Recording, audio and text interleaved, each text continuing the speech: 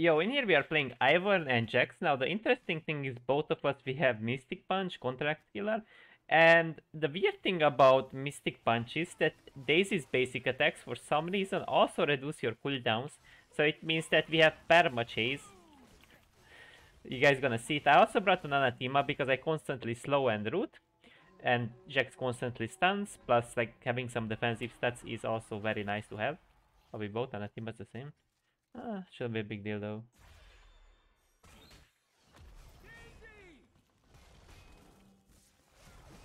I can just send in Daisy, and when Daisy gets it all in, then we can also definitely just we don't have cooldowns, by the way. We legit don't have cooldown. We don't have cooldown. That's funny. I even went for a Ziggs for some extra DPS and Ardent Sensor because the more attack speed we have, the faster we reset our abilities.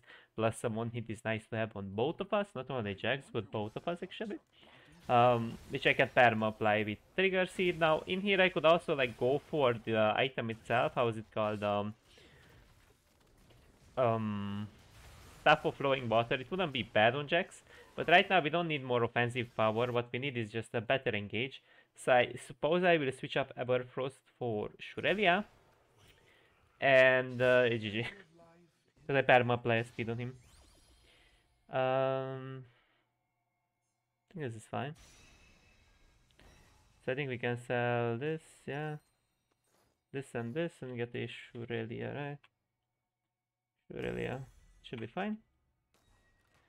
So event for speed, I mean, guess we have perma chase, but some extra speed I guess helps him to sidestep some things, I guess.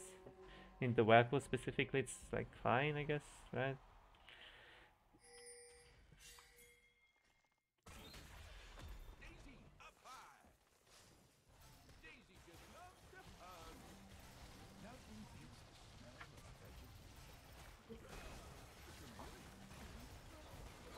We have perma chase. We have perma chase.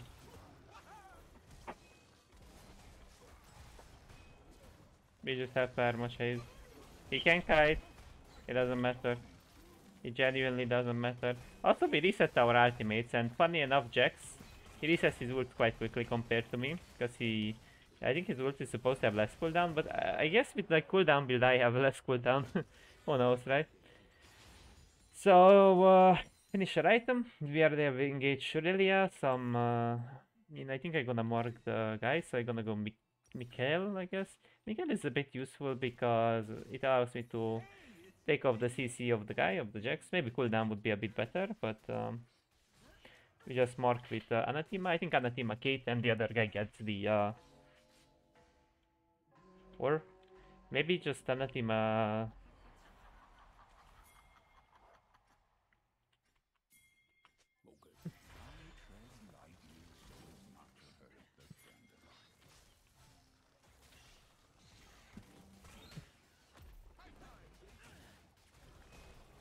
Okay.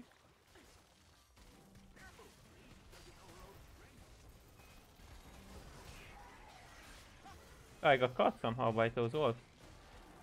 So this is our kind of beatdown matchup, or just like all in and we just yes win.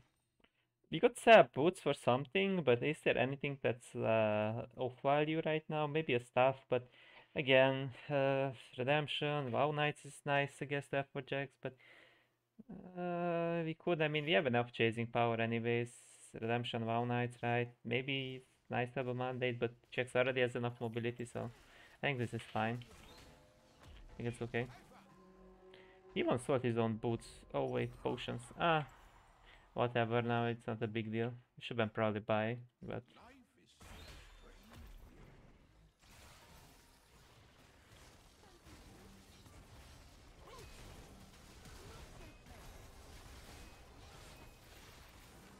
Oh, poor guy.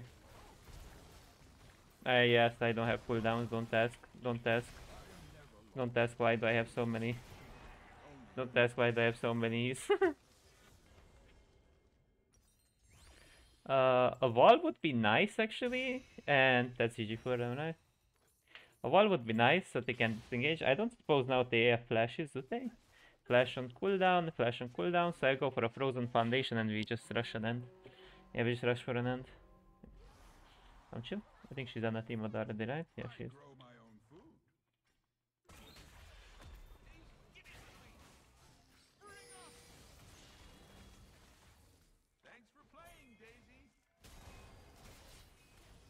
Well, does it really matter? What do we do now? Could do like 10 mistakes and still win. Lol.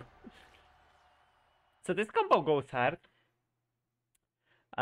Just because like how much like chasing power, utility you have, CC have in your kit, and you also provide some on-hit stats for Jax from your W, which is really nice to have because he attacks quite quickly, got his auto reset, his own on-hits, right?